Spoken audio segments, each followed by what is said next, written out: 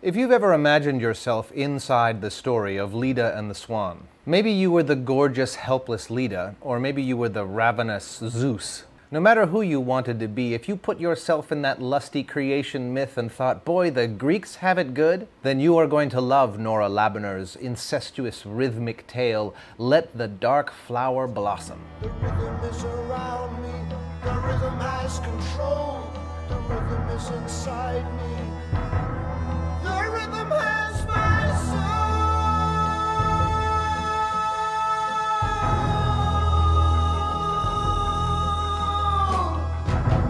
At the Book Expo last month, I forced myself on a cool indie publisher called Coffee House Press and begged them to let me review one of their new books.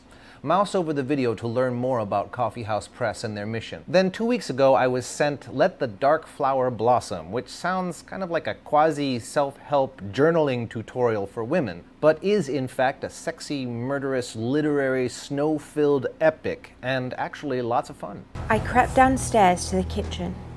I remember my hand on the door that led down to the cellar. That door was always locked.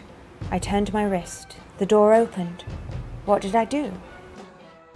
The story follows three compelling characters. Roman Stone, a bad boy novelist Lothario who shags first and asks questions never, and two tragic fraternal twins, Sheldon and Eloise Shell, who have both been seduced by him. There is some gnawing, awful secret that the three of them share. Was it a savage murder in the snow, or a naked act of incest, or a parricide, or an arson? And worst of all, if one of them confesses to a crime, should we believe them?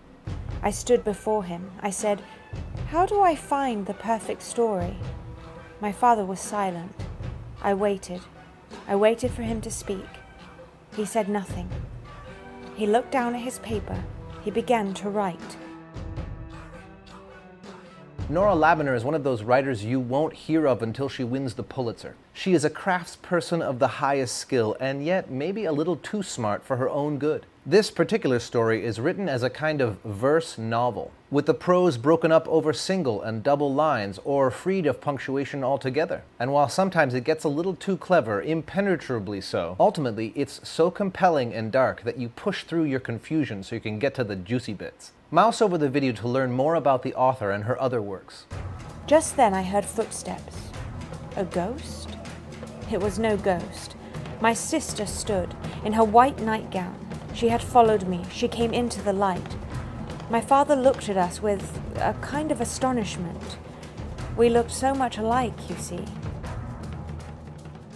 So, if you don't want to work for your fiction, then this is not the book for you. Norah Labiner doesn't make it easy. She conflates, she masks, she hides, she makes you suffer for your supper. She doesn't hand it to you on a plate, she makes you sit under the table and hope for succulent scraps. But like all good things, they come to those who wait.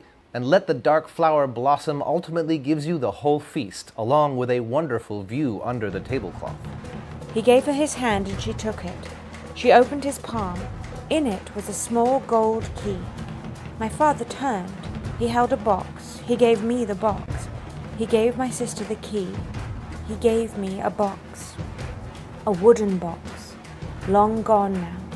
It was the perfect box for my story.